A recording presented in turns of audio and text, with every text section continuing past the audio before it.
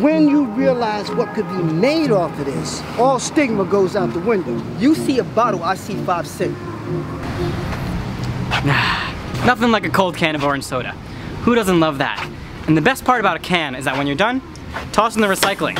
But I've always wondered, where does it go? In New York City, it goes to these people, canners. But the question is, who are they? Why do they do this? And what's it like in a day in their life? Alright, it's about 6 in the morning, it's dark, it's raining, and we are on our way to meet up with Pierre, who is a canner here in Bushwick, in Brooklyn, which is the neighborhood we live in. Oh, there's a guy with cans, that could be him. Good morning, is that Pierre? You must be Pierre. Something told me that's it. That's it. Hey, good morning. Within seconds, we were off to the races. The early bird gets the cans.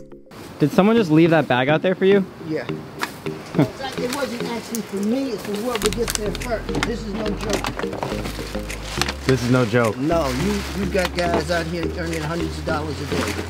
Because of the New York bottle bill, bottles and cans sold in the state come with a 5-cent tax. People can take those cans to redemption centers and get the 5 cents back. It's a way of preventing people from throwing cans onto the street. Pierre began canning when he lost his advertising job in the Bronx years ago. It happened at a time when he was also enrolled at the College of New Rochelle. He had to drop out. I ended up losing my place, my apartment. I had to go homeless. I had to go out every day, hours a day, picking up bottles and cans, trying to find a way out of this, walking around with a bass guitar strapped to my back and a big shopping cart. And I said, how in the world did I get into this? Eventually, Pierre got his own place and a new job in a music academy, hence the bass guitar. But he hated it so much, he became deeply depressed and couldn't get out of bed. Even though canning is hard, it gave him freedom. So he quit and went back to it. I went to take a walk. Here are all these blue bags filled with cans. And they got the whole street lined up, and I'm saying, wait a minute, man, look at all of this. This is money. And I said, you know what? I don't care what anybody thinks. I'm going to go up my house and get my shopping cart. These days, Pierre makes money by canning and teaching music lessons. So right now, canning is just supporting your income? It's a supplement. The goal is to have my own recording studio in my house. And that's what canning is for. Over the years, he's seen a lot of canning. Got a piece of glass go right through my leg. Oh my god. You find guns, all kind of stuff. You find guns in the garbage? Leave it alone. That's how you do it. Leave it alone. Wow. If you see a gun, somebody threw it there. So they could have killed somebody 2 minutes earlier. Have you seen a massive increase in flavored seltzers? Yeah. Yeah. While we were walking around, we ran into Pierre's friend Wade, who was just finishing up from a long night of canning in Manhattan. Hey, what's up?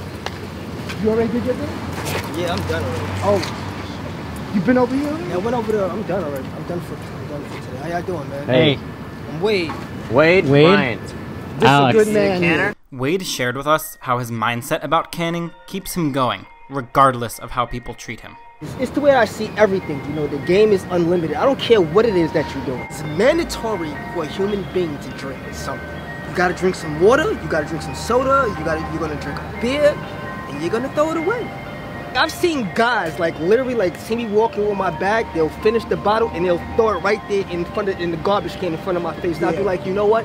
And they give me the look like, if you want it, go get it. And I'll be like, you know what? I'm gonna walk past that. When you realize what could be made off of this, all stigma goes out the window. You see a bottle, I see 5 cents. After sharing some of his canning wisdom, we were going to say goodbye when Wade shared with us why he cans. I study computers on the side, so this is just something that I'm using to do it as time progresses. This is my goal. This is a Facebook t-shirt and I wear it every day. My goal is to either get hired by Facebook or Google. I'm doing Python programming language and JavaScript at the same time. That's my goal, not this.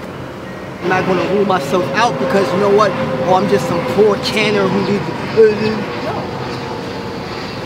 And if that's the attitude that you think that I should have, I think you are sadly mistaken. And this is a lesson that was impressed on us time and time again during our day. You have no idea who canners are and why they're doing it. Some people recently lost a job. Some people can't find one. Some are funding their dreams. Others need a few bucks for drugs. And even more, just need more money than they're getting paid at their primary job. And with that, we picked up a few more cans and went our way to the Redemption Center. We're at Sure We Can. Okay, this is just another world. You come through this gate and we're just in like this multi-tiered jungle of cans and bottles.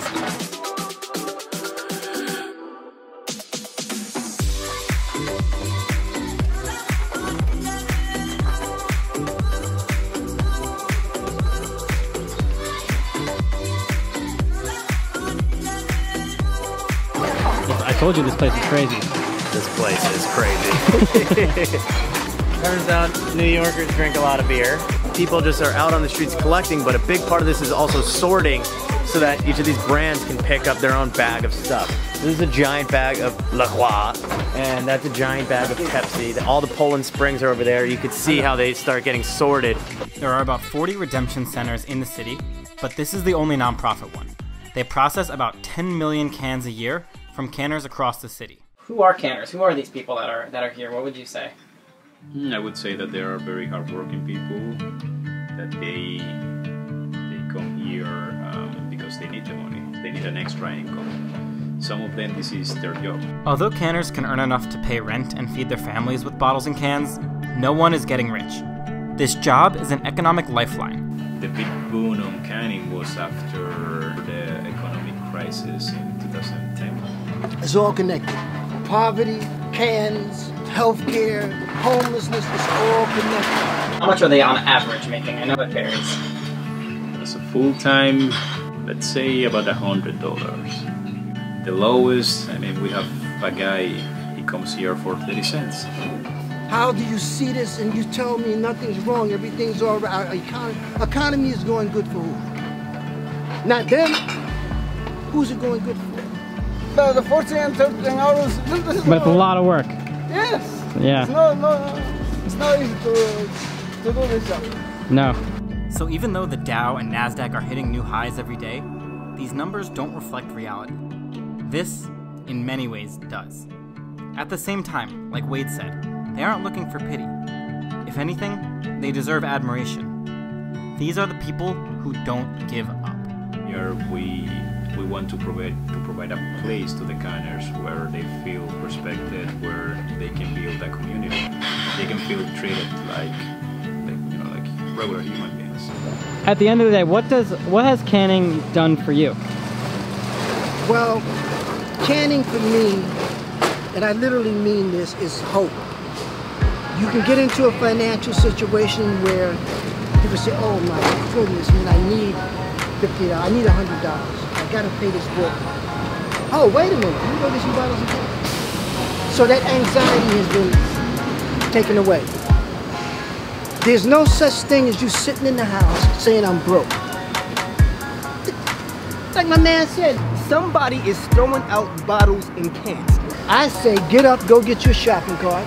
Get up, get out there 6, 5 o'clock in the morning, whatever, get your shopping cart. Go get the bottles and cans. This is the power of canning.